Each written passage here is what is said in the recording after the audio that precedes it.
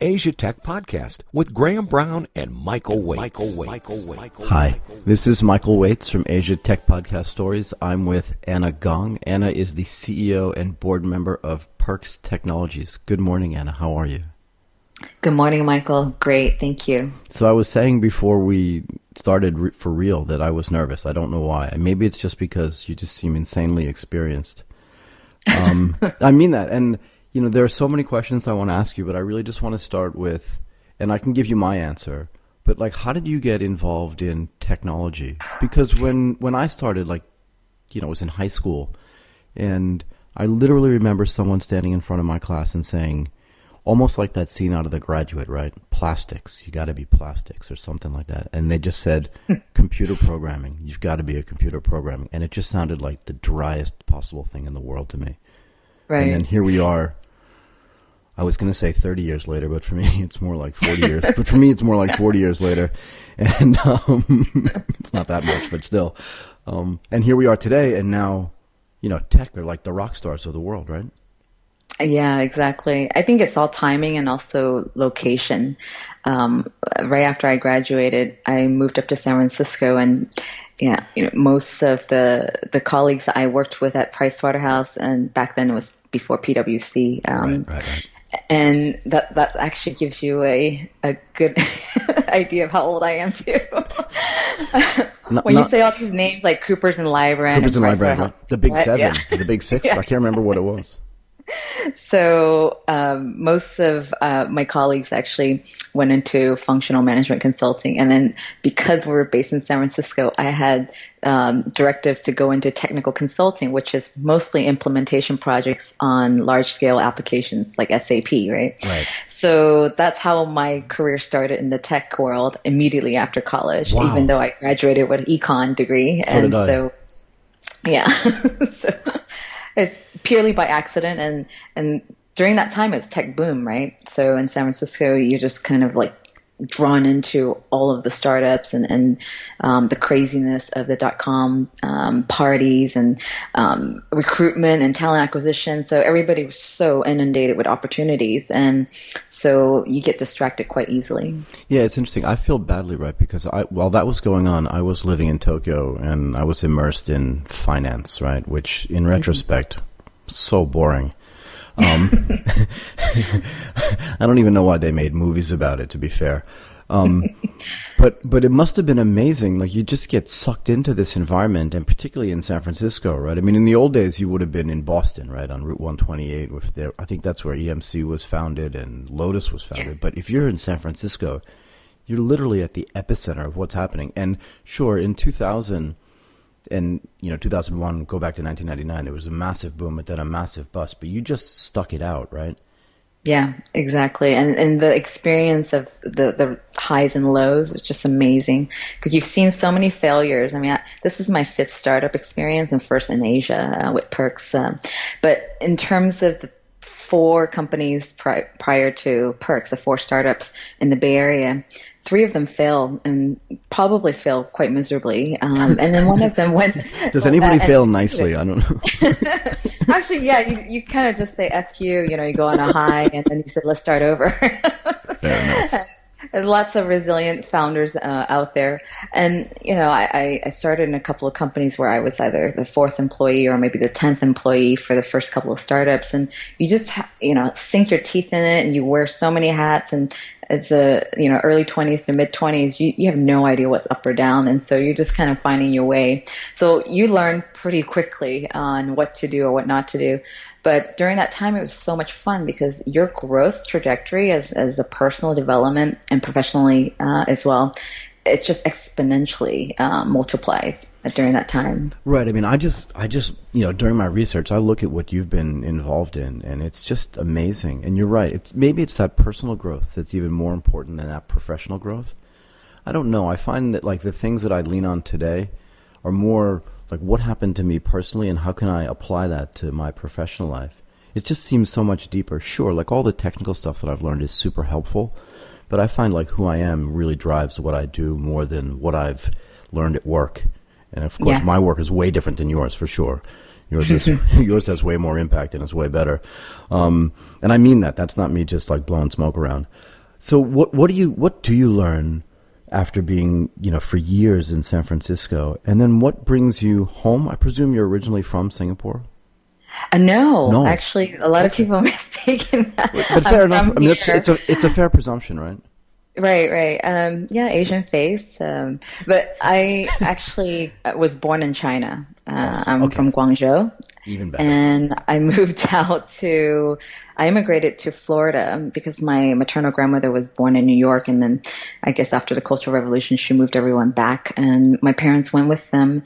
And that's how we landed in Florida, because all the snowbirds from New York came down, and we needed warmer climate. So for some reason, my family decided to uproot themselves to Florida. So I grew up there.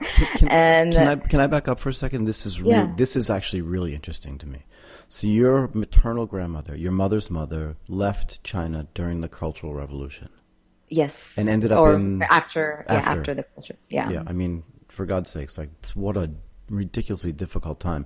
Again, I talk about this too because my grandfather left Russia when he was 7 years old. Mm-hmm. Right? So not dissimilar. And you just imagine what it must have been like. We talk a lot about first world problems, but yeah. It's difficult. I couldn't get into this restaurant, or like my car broke down. But I'd think about my grandfather, and then fast forward to your grandmother, the same thing. What must it have been like to sort of leave there and end up in Florida? Just can't imagine. My mother was a nurse. My dad was a professor. I mean, they had to start over, similar to, the Eastern Europeans who immigrated to the U.S. You have all these PhD candidates and doctors. Right. They come over, and then they're like janitors, or they're cooks, and that's exactly what ended up happening with my parents. And they evolved and worked in my family's restaurant business. And, to see such talented people who built their careers in their home country and to come and start over, and you become so humbled, right? And then you feel so indebted to them too. Who sacrifices themselves like that anymore? Nobody. Nobody. Right? Everybody's so entitled. That's my point, right? Is everyone's so entitled. How come I don't have this? Where is my thing of that? Whatever it is. And yet, I look at my grandfather for inspiration all the time, and I think, when he was 7, he walked across the continent, got onto a boat, speaking had no language skills and no cultural skills as well, and then made enough money. And it's not the money that matters, right? It's just earned enough, like, to get his whole family, out of their country as well. That to me is amazing. Yeah, and I didn't speak a word of English, to tell you the truth, when I moved at 8 years old to Florida. Wow. And I faced a lot of discrimination. I had to persevere and be more resilient, because during that time it was just not common to see immigrants in the U.S., and we endure so much discrimination. Yeah, it's really interesting. So I've got so many friends. Obviously, I've been living in Asia for almost 30 years, right?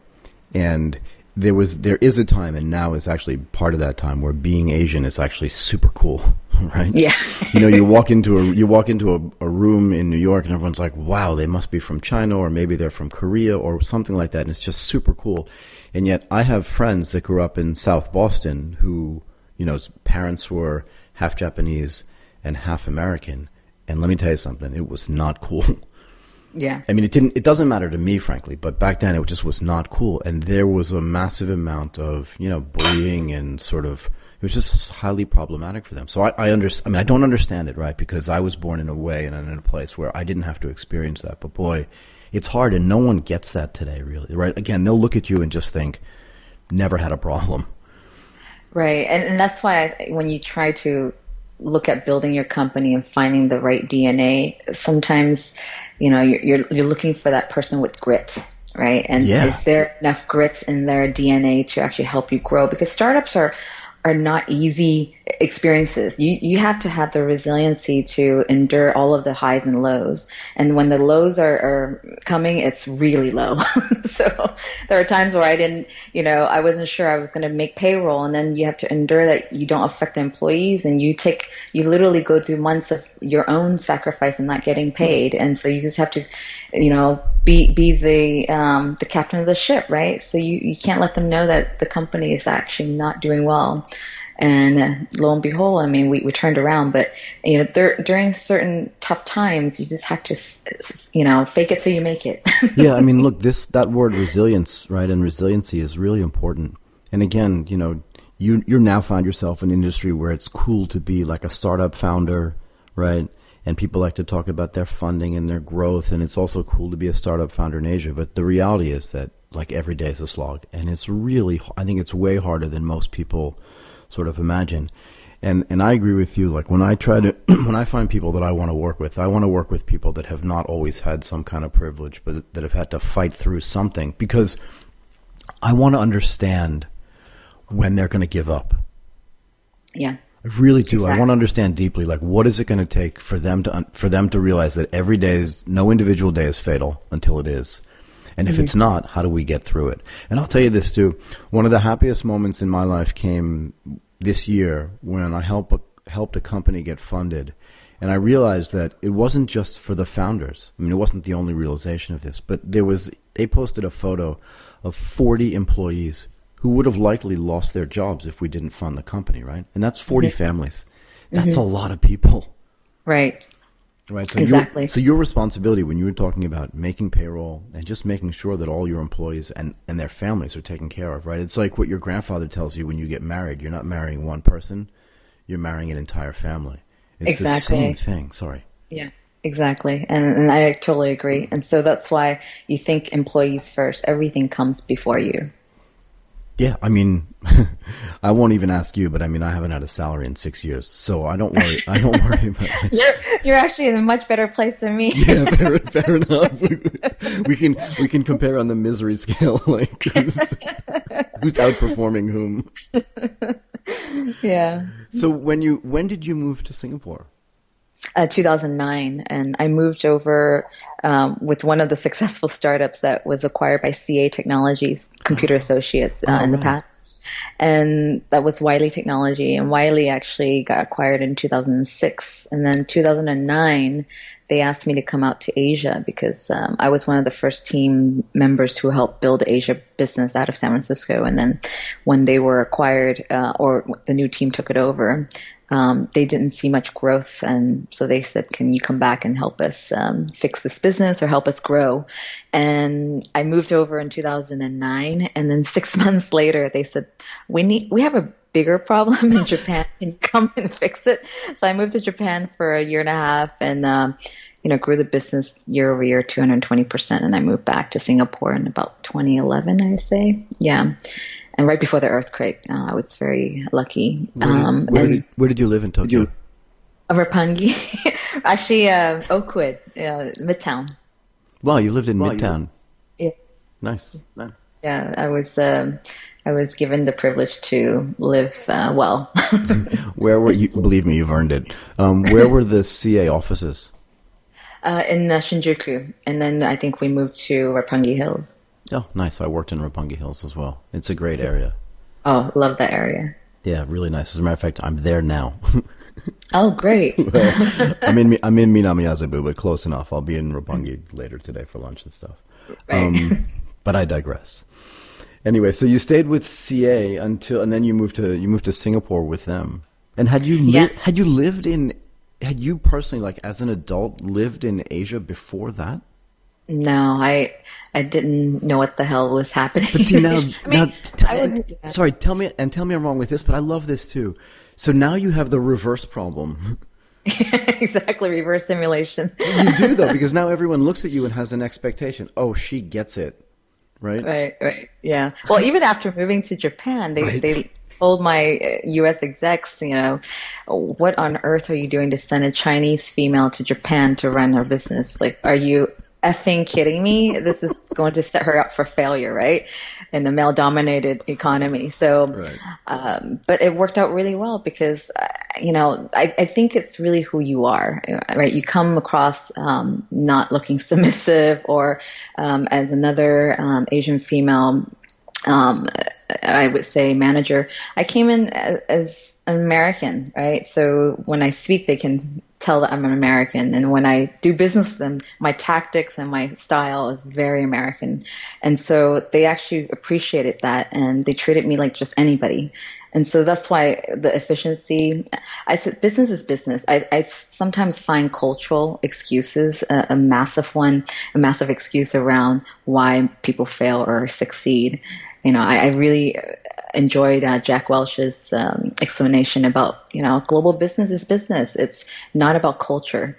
But you do have to localize your solutions and localize, certain dealings. But in terms of business across borders, when you do a deal, it's the same way. So I really enjoy my time in Japan. And so I defied everyone's predictions, and we succeeded. Yeah, it seems to be a life theme, doesn't it? Yeah. Which isn't a bad thing. So how did you get involved again when you were in Singapore, back in the startup world? How did I get back into the startup world? Well, because you have this incredible experience dealing with very large enterprises, and I presume a lot of that is in sales and deal making, and just that, as you said, you've had super success increasing sales, not just in the 15 to 20%, in the 200 to 300% range, right? It seems like every time you touch a sales project, it explodes, right? And on the enterprise side, that's hard. That's really hard work, I think. Yeah. It's really hard. I know you're seeing most companies who, take away some of their acquisitions and the new startups that they're acquiring, but the typical companies, the large top 10 tech companies, they're growing at sub 5% year over year, right? And so optically, they're growing now at 40% in cloud business or 60% because of all the acquisitions. So it is tough growing an enterprise business. And I would say my whole what drives me is really disruption, right? Disruptive technology. And when you're a maverick within a large company and try to move needles, it just doesn't really work as well. And because you have so much legacy and infrastructure and processes, it just bogs you down, too much red tape. So if you're trying to move very quickly, that's why I enjoy going back to a startup, because we move so fast and there is no red tape, and we execute, within seconds. And so I enjoy that kind of speed of execution and also speed of innovation. Right. It's really interesting for me, right? So I worked at Goldman Sachs for a few years, for like 6 or 7 years, and you would think that at a company with that reputation that things would move really quickly as well. And yet all of these big companies, whether it's in finance or in tech, they do have legacy systems, and it's hard to explain externally how hard it is, because there's an entire infrastructure built around supporting them, right? Mm-hmm, exactly.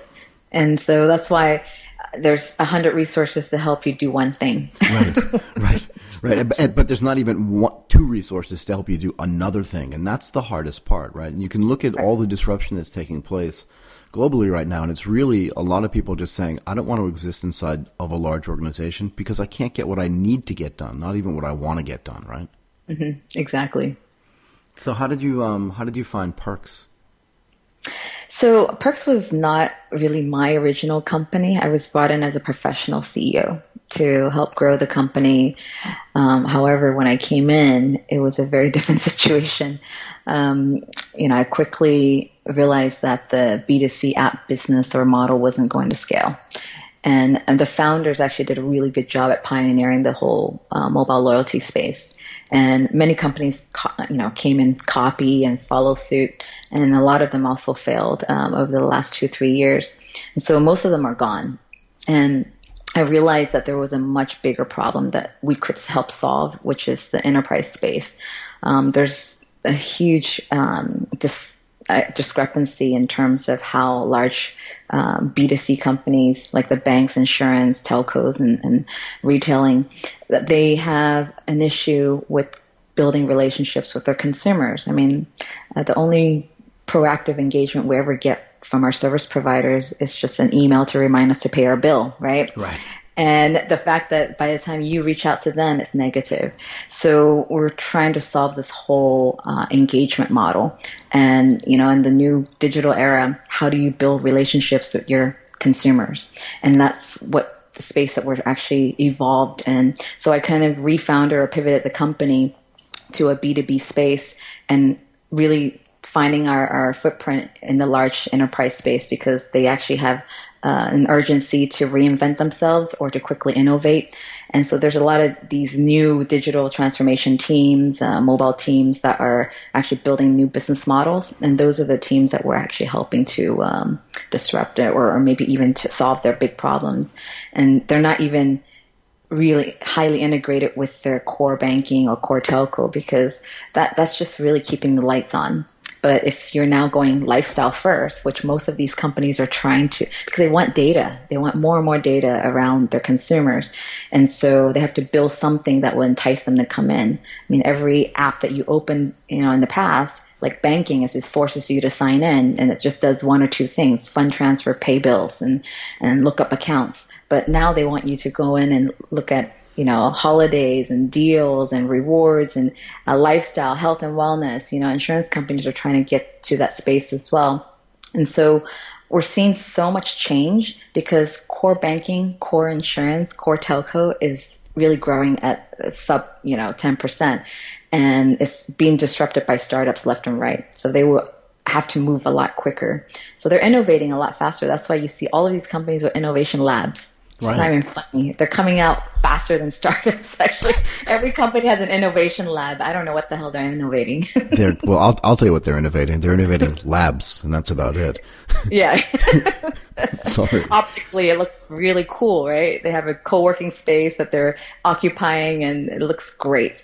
But I'm convinced, actually, and I'm exaggerating to make a point, right? But I'm convinced that nothing innovative will come out of these labs for the reasons that you've said and that I agreed with. And that is, if you're sitting inside of a large insurance company, a large telco, and we can talk about telcos forever because I have a view there as well, and just large finance companies, right? And large banks, as you mentioned, to innovate inside there, like you said, there are 100 people making sure that one thing is okay. The problem for that 100 people is, let's say that something is written in C#. So they're on the .NET and they're using C# as their front end, and sure, they're using Java as the back end, right? But now they want to build an app or some kind of new application.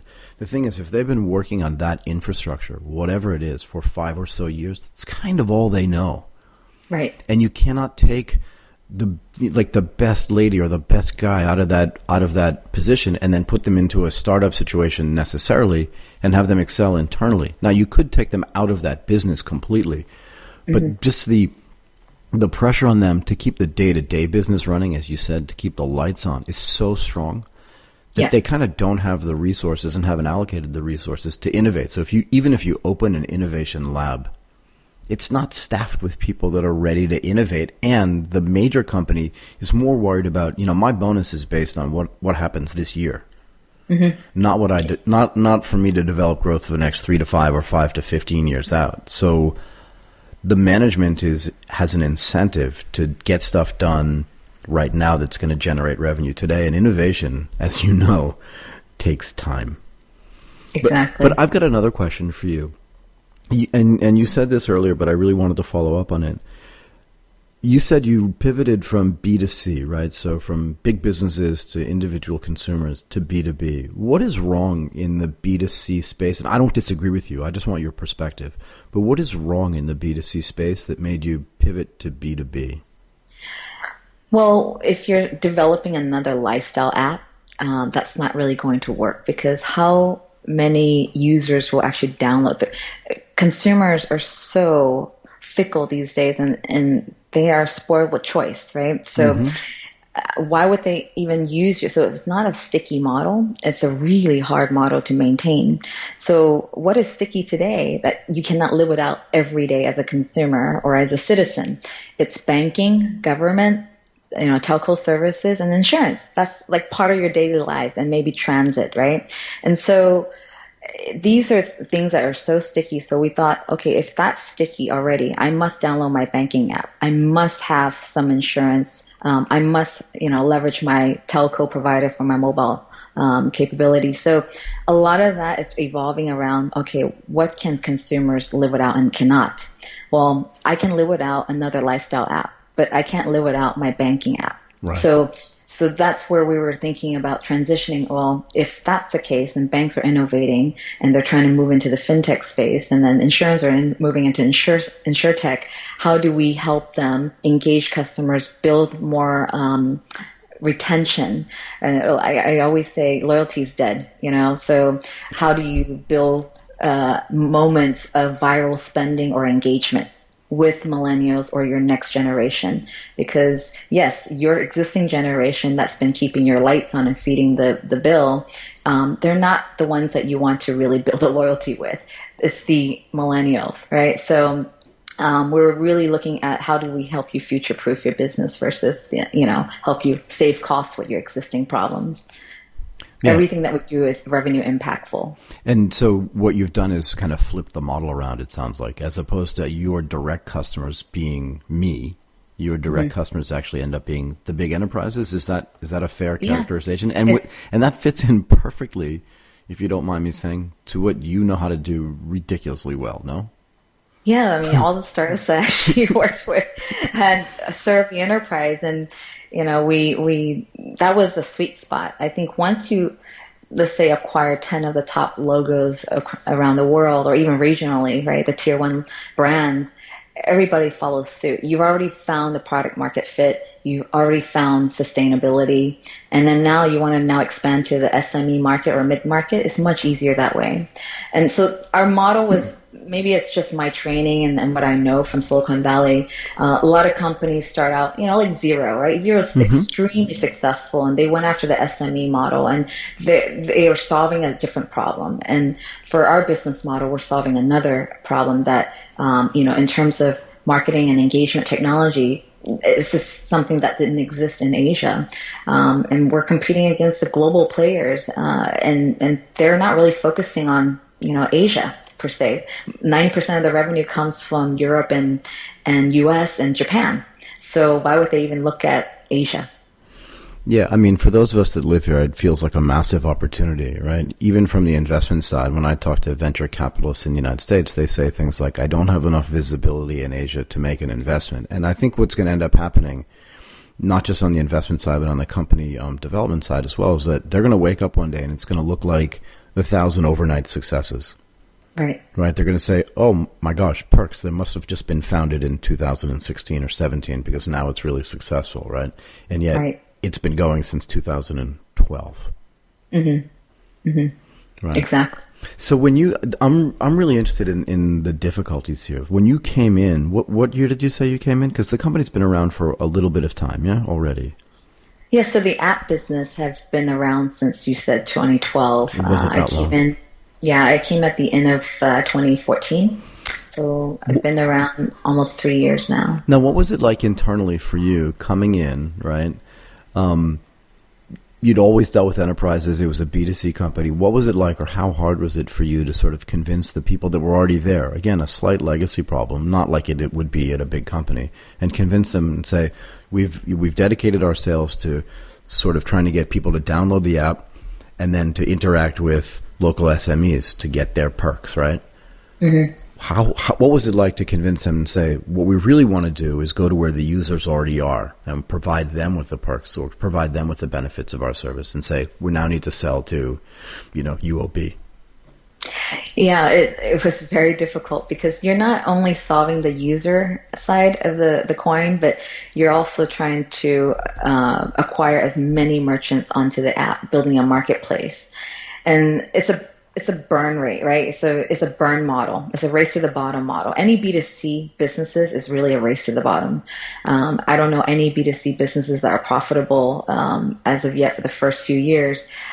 So if you're really looking at building a sustainable business and providing that whole cash flow positive model, I think for me is, again, going back to what I'm familiar with. So when I've learned this business on the B2C side, I actually trip over myself a few times, and I made some mistakes and hired the wrong people because I didn't really have experience in that space. The B2C space was very new to me. The digital space was very new to me because I was large apps, I was infrastructure, I was, on the back end, because in the 90s and 2000s, we were really just trying to move large enterprises into virtualization, cloud, automation, big data, all that stuff. And now it's mature. So there's no more upselling. It's getting flat growth. And so what else can we do? You have to move to the front line, which is the whole digital transformation side from the consumer space. Exactly. So I wanted a challenge for myself as well. And it's a damn hard challenge. And, I made some mistakes, definitely. And you kind of quickly pick yourself back up and just be as humble as you can. So I try to hire also a more established team. And now we have a few SAP folks, ex-Oracle folks working with us. And it's quite refreshing now to see that a similar experience in your team. And, Ramco, also our head of marketing is from Ramco, another SaaS company. So they understand how to grow companies because my head of sales was with SAP when they were like 3,000 globally. Now, how many people does SAP have? It's massive, right? Yeah, it's massive. So he knew when he grew the Asia business, they had nothing, no resources. People had to fly out from Germany to help them, and so it's a very similar experience for him now, and he loves a new challenge, in the digital space. I think a lot of these traditional software players or seasoned execs are looking at coming to the side of the world because they're seeing very I would say mature markets that are not really exciting them anymore. Right. I mean, two things have changed secularly, right? The first is they don't want to work at a big company anymore because, whether it's SAP or Oracle, if they're not growing by acquisition, then they're just trying to split up an existing pie as opposed to split up a pie that's growing faster than they can eat at it, which is kind of what you're trying to do. And second of all, like you said, if you want to get something done, it's just so hard, no matter how good or how powerful you are inside of, insert name of company. It still takes way more time than it does if you're sitting around a board meeting, right? And Anna says, okay, we need to enter this market or we need to get a sales team into this company. They'll go, okay, I'll do that tomorrow. Yeah. It's just such a different environment. And I think regardless of age, even if you've been in a company for 20 years, if you just have any pride, right?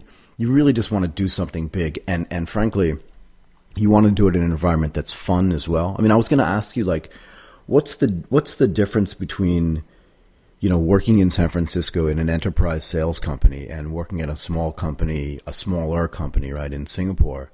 It's got to be just as hard as it is. It's got to be way more fun and way more rewarding at the end of the day. And I think that plays into all of your strengths, but it also plays into hiring all the best people, no?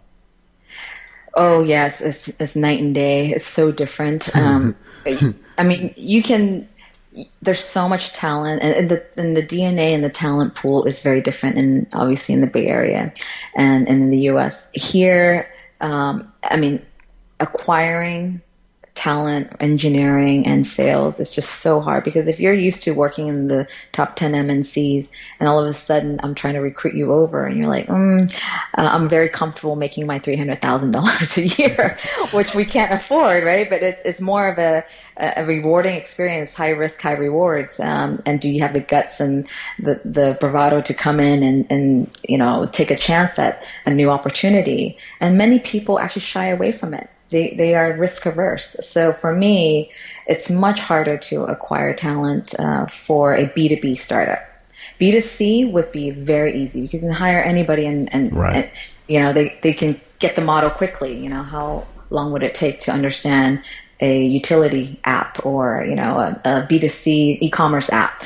And so I think, for us, it's so hard because we need that really seasoned experience, the complex sales cycle, the training, account mapping, all of that, and negotiation, right? If you come from a very green environment, then it's really hard to train you up. It is actually really hard. And again, I find this interesting too. You said, leave your $300,000 a year job. I bet if you ask most people if they're happy at work, they'll tell you no. Right. But they're willing to... They're willing to sell their soul. Yeah. This is just Michael's philosophy in the morning. but I strongly believe that if There's a way to convince somebody that if you don't sell your soul for money today, you'll be so much happier later in life, because you'll wake up one day and you'll be 60 years old and you'll just think, what have I done?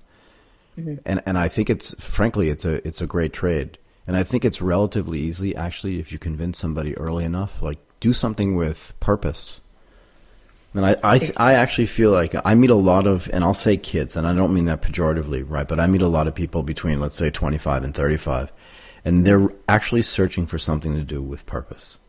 Yeah. Right. And I think that matters to people. And again, having purpose doesn't necessarily mean, saving a seal somewhere. And although there's nothing wrong with that. And again, I don't say that poorly as well. But I think they want to be able to have influence. And what you're doing, right, if you work at Perx, everything you do has impact. Otherwise, you're not doing a good job. No? Mm-hmm. Yeah, exactly. And so you made a very good point that the word purpose is so important for us, because many people just want to come in, and this is some of the mistakes that I've made, right, by hiring employees. I didn't know that they were just looking for a job. Right. And they didn't have a purpose of helping us build a great company, but they just wanted a job. And they wanted to come and just learn. Well, startup sounds so fun and sexy, and I just want to learn. Well, but you came here for a reason, right? What was that reason? Right, and so we really needed everyone to run at the same speed. And if one bad apple infects the team, then we end up taking one step forward, two steps back. And that's been some of the challenges that I've faced. And now, looking at hiring, we have to go with this more seasoned people. And that's why, talking to the board, talking to our investors, saying, it's a completely different ballgame here. If you're selling to the enterprise, you cannot hire monkeys or junior people to come run in these accounts, because they wouldn't know how to manage and talk to the CXO, right? Right. And so that's some kind of, that's a huge shift that we had to make.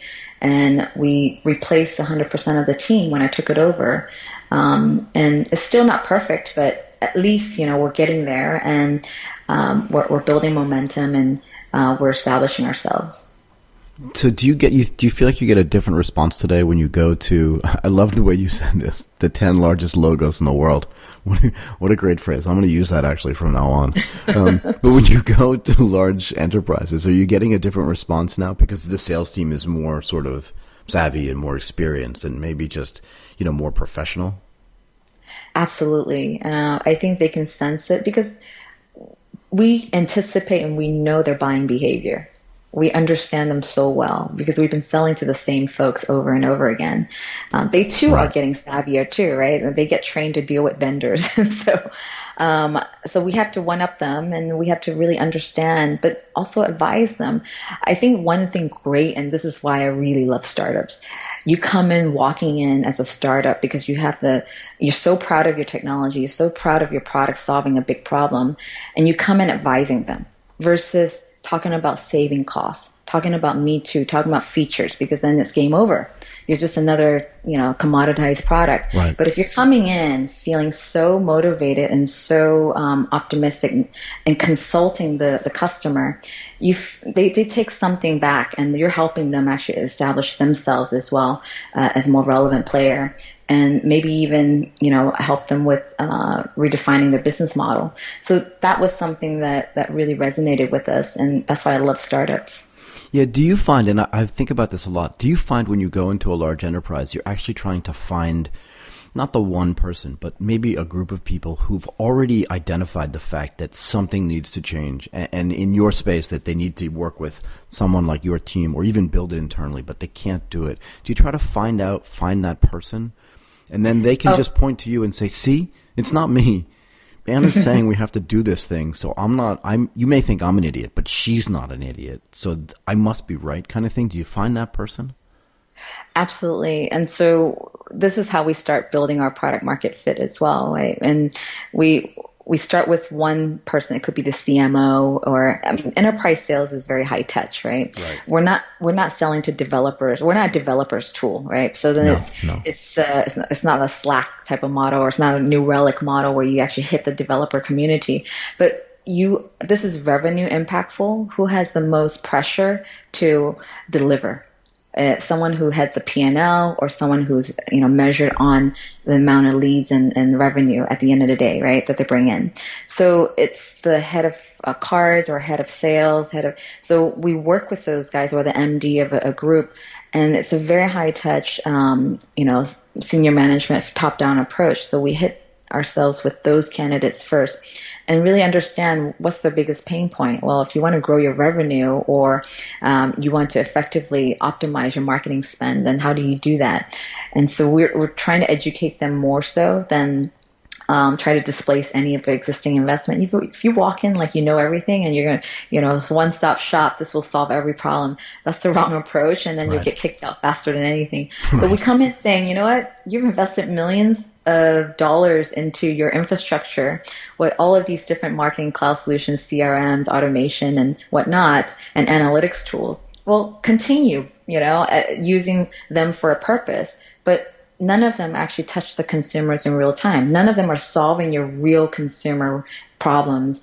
And that's why we're talking to you now. If you want a platform to help you solve sales now and drive revenue and increase spend, and then also bring value to your partners in the ecosystem, that's really resonates with them. And so I think when you hit that pain point and the person with the most pressure to deliver, that's where we were actually hitting, rather than the CTO or CIO or the mid-management guys. We don't even sell to the back end anymore. Right. I was going to say it's a completely different sales model, right? And I was just thinking I'd love to sit in on a couple of sales meetings just to see people's responses. I'm convinced, right, just based on my own experience, that people need these tools and they cannot get them built internally. I'm just so convinced of this. Right. I mean, because they're not developed that way. They never thought about their consumers. The consumers, the last thing that they thought about, they always thought about infrastructure first. Right. And, compliance, risk, all of these things. Now it's just another check mark. It's another process. Now go fix my revenue issues. Right. And even more so, I think what you're referencing, unless I'm wrong, is in the financial world, right? With all of the pressure on the finance companies, whether it's MiFID II or any of the other regulations that they have to sort of program against, their tech teams spend so much time developing that type of back-end technology that you're right, they don't have time to focus on how am I going to grow the revenue of my customer as opposed to just not get shut down by the regulators. Right, exactly. And, I hear banks hiring 50 to 100 data scientists, and they're cranking out AI models and all these different tools, but none of them actually are used in real time. So I said, this is a massively expensive call center. Still, the data that you actually now manipulated and you built around are still sitting in the infrastructure, is not being used in real time. So when are you going to start making money? Right? And so everything is very reactive. That's why I feel so passionate about this space. And no one has solved the space yet. No, it's really interesting. I was going to ask you who the other competitors were, because I followed, I don't know how to explain this properly. I ran into, I believe, and I could be wrong here, but I was in Singapore once in 2012, and I was sitting in a coffee shop on Club Street one morning, and I had my laptop open, and the guy next to me had his laptop open, and I think, if my memory serves me correctly, that was Andrew, actually. Okay. So I think, but again, I'm getting old, so my memory doesn't serve me so well. But the whole business is so completely different, and every other competitor that even existed then feels to me like it's gone. And what it means is that whatever you're doing, right, the switch from B2C to B2B, and attacking the customers from their source, right, which is really where they're getting all their services, has to be the right model. I mean, I agree with that implicitly anyway. Right, and we can talk a lot about B2B versus B2C, but I agree with this model actually more than B2C. And like you said, if you look at the statistics, nobody even downloads a new app anymore. So just getting someone to download it anew is almost impossible, right? Right. But what's more interesting to me is your use of data, right? We can talk about buzzwords and big data and stuff, but data does matter, yeah. But you're right. If it's sitting in a database somewhere, no matter how much you manipulate it after the fact, unless you're doing this in real time, you're losing a revenue opportunity at the point where that data gets created. And I'm really curious on your view there. Yeah, and this is the fundamental problem, right? So there's so many, I would say big data tools out there, Watson's, you have Hadoop, and all these different frameworks and platforms. And then you have visualization tools like Qlik and Tableau. They do their job really well, but essentially it's still reactive. It's still internally focused, right? So now what happens if a marketer or a sales organization runs a campaign and then they realize that this campaign, like after 30 days, didn't really make any money or have any conversion, and then they go back to the analysts and the BA tools and try to manipulate the data, understand why it failed. I mean, now 3 months later, you realize, okay, crap, we could have done it this way. But if you had a real-time solution, you can see the activity live, and you see that this campaign actually did not drive the success or the ratio that you wanted. So you can actually quickly pivot, or maybe even adjust that campaign. So this is why if you're not using the data in real time, and a lot of them talk themselves out of that because of the compliance and the risk and the data privacy. Europe in January in 2018, a lot of the governments are actually forcing these financial institutions and large enterprises to actually expose themselves to open API models and start integrating with third-party solutions. And they're forcing them to the cloud. So if one continent is doing that, Asia we always say Asia is falling behind in cloud adoption and whatnot. But because this is also one of the higher smartphone adoption regions, it could move even quicker to the cloud. But I think with the 700 million plus in Southeast Asia, and most of these are millennials, and they're actually more mobile and digitally savvy than anybody. I think this region has so much potential to disrupt and force their big service providers to act faster. And so we're working with that. We're seeing a transition. I mean, 1 year ago, when we talked to some of the regional enterprises, they were not ready, and they really had 1,000 excuses why they couldn't do it. And now they're just moving fast and faster. And they said, look, we have a different way of actually bypassing this. So they found loopholes in their organization to adopt technology. So it's fantastic. Not a big surprise.